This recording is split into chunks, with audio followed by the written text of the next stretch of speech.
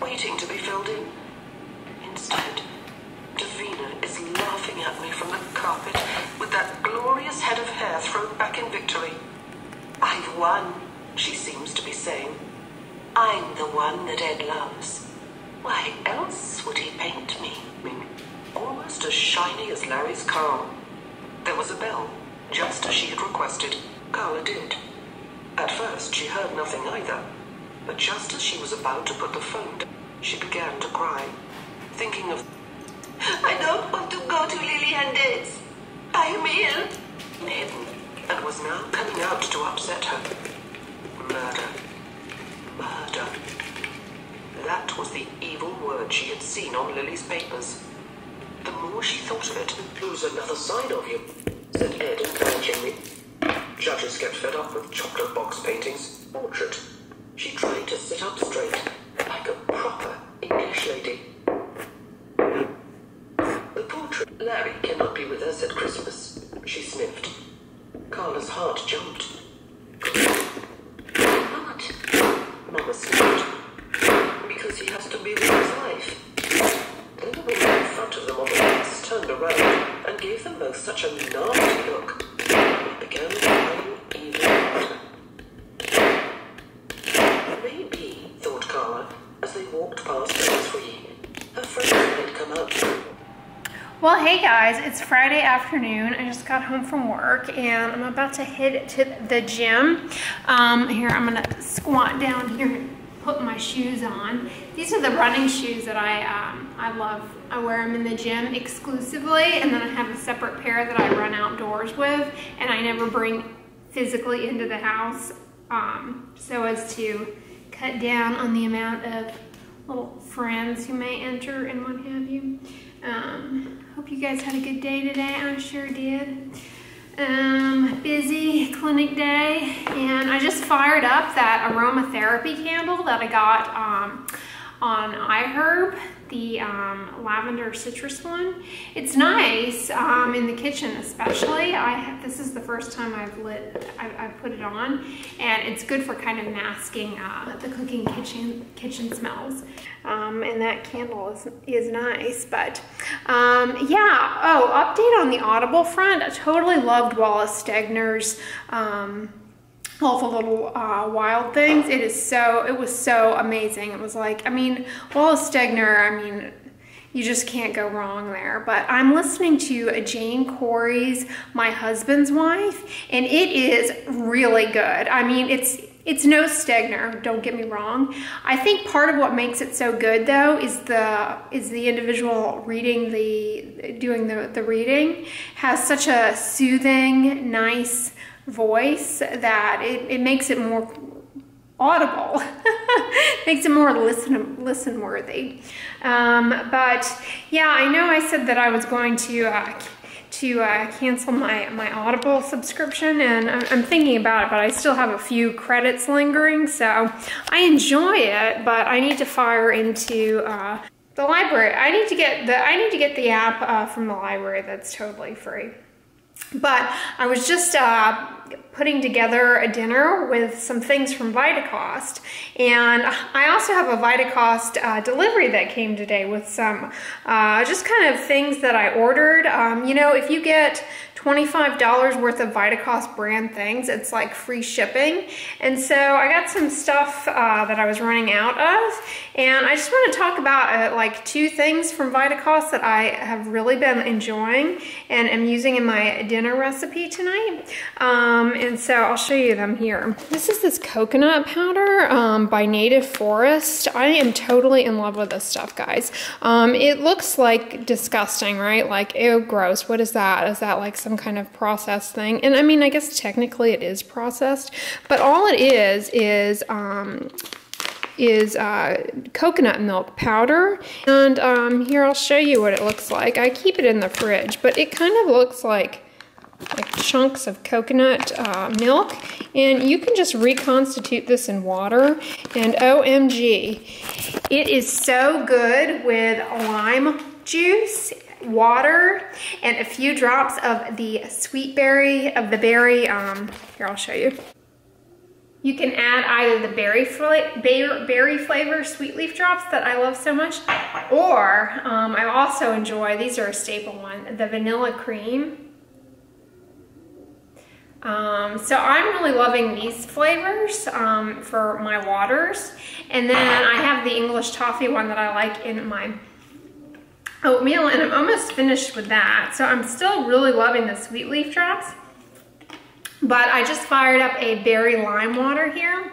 It's just like half a lime squeezed into this container of ice water with just 5 drops of the berry flavor. I would say of all the flavors I've tried, this is my least favorite, the berry one, because it doesn't taste like actual berry. It tastes like the berry kicks flavor, like Fruit Loops, you know, which is fine. That's kind of a fun flavor, but it's not quite the au natural taste that I was going for, but loving that, loving this coconut milk powder. And I put it in my crock pot broths to make things into like coconut curries. So basically like a tablespoon of this and 8 ounces of water.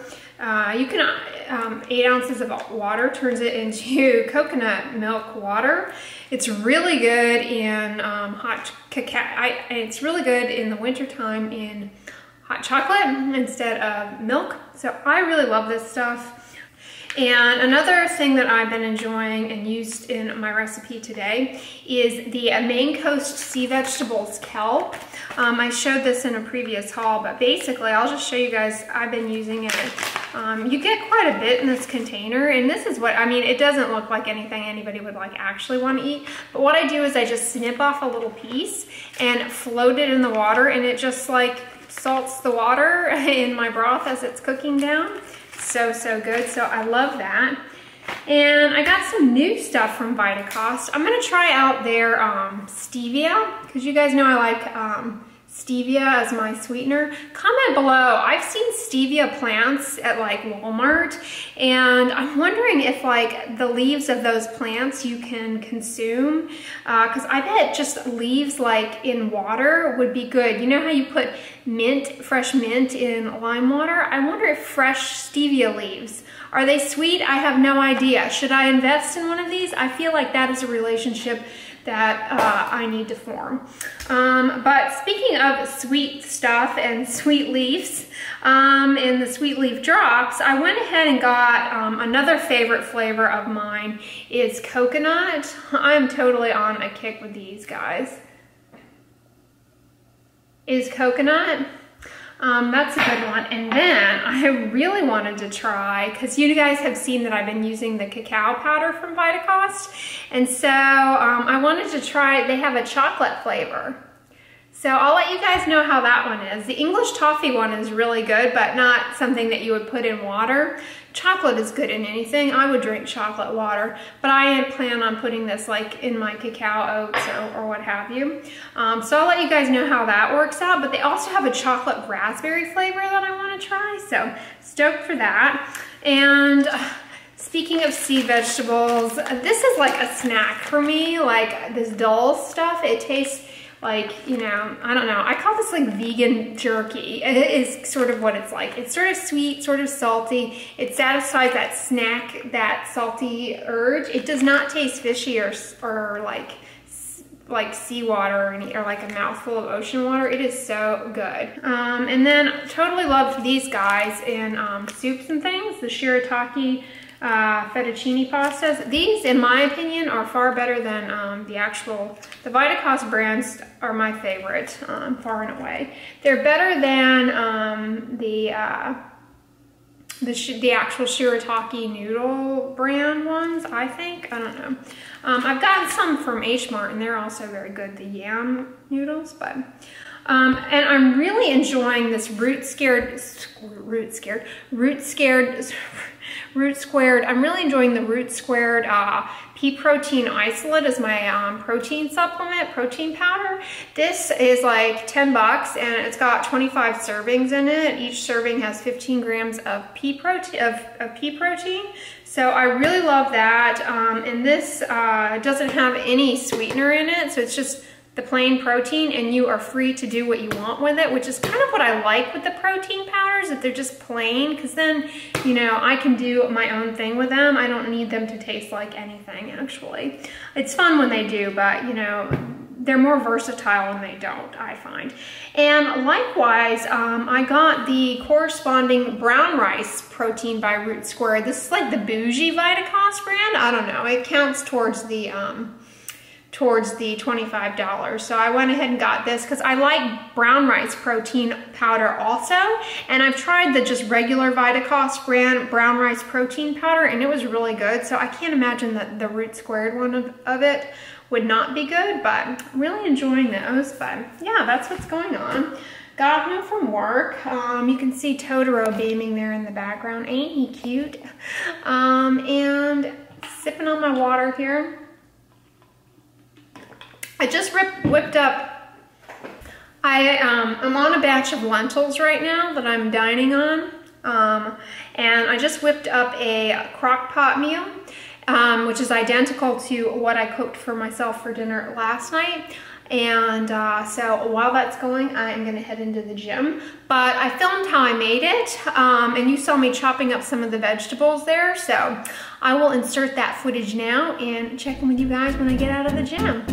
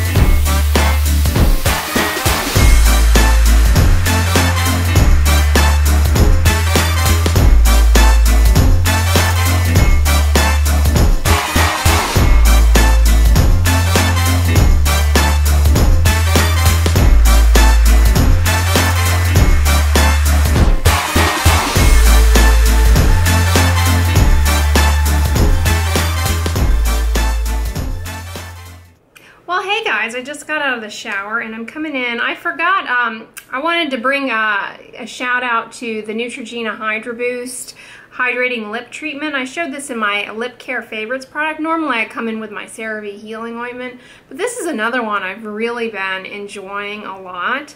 I just wish the packaging were different. It seems like just kind of a dinky little blob they give you here. So yeah. Makeup removal update. Tonight I tried Dr. JART, his micellar water, the Dermaclear Micro Water, and this is yet another micellar water fail for me. I mean, this did nothing. This was no different in my mind to the Garnier Skin Active Micellar Cleansing Water. In fact, I actually think this one is better, but they're both, you know, abrasive and don't really actually remove my mascara. I see these YouTube beauty bloggers saying they take all of their makeup off with these micellar waters, and I'm going, how in the stink are they getting these things off? I mean, I used my handy dandy sweet little clean puffs And I had no luck getting just simple mascara off with yet another micellar water. I subsequently had to come in with the Vanilla Purity for Sensitive Skin Cleansing Balm that you guys recommended. I am really enjoying that. I use that some nights, and other nights I use the Hada Labo cleansing oil, and some nights I use the Hamish one, and the Vanillico one are pretty similar, as I mentioned I think the other day. I noticed the Hamish one has a slight, like a little bit more texture to it. Doesn't melt in as nicely as the vanilla one, but they both have fragrance in them. That's the only caveat. But the thing I like about the oil-based cleansing is that you then come in with a gentle cleanser and get that stuff off your face, and it's logical. It's dissolving the dirt and oil of makeup without requiring any aggressive abrasion. Whereas these micellar waters, they require the, you know, even the clean puff. I mean, just sitting on there, it's like, who has time to sit there with a patch? The cleansing balms and the oils are far gentler. I mean, they just whisk it off. And I barely wear any makeup, so I don't know how people with this full face of foundation and all of this stuff get away with using these micellar waters to take their makeup off. I know what many of you will ask me, well, have you tried Bioderma yet? I have not, but I do have a little doozy here, so I will give him a whirl eventually. Yeah, this one was the least irritating, and this one doesn't have any alcohol or fragrance in it. I believe the Dr. JART's might. I'm not entirely sure, but I did detect a fragrance, and this kind of stings. So I don't know. I have not had success with the micellar water so far, but yeah, that's a little makeup removal first impression with the Dr. JART. I hope you guys enjoyed the video today. Give it a thumbs up, share it with your friends, and as always, don't forget, sunscreen and subscribe. I'll talk to you guys tomorrow. Bye.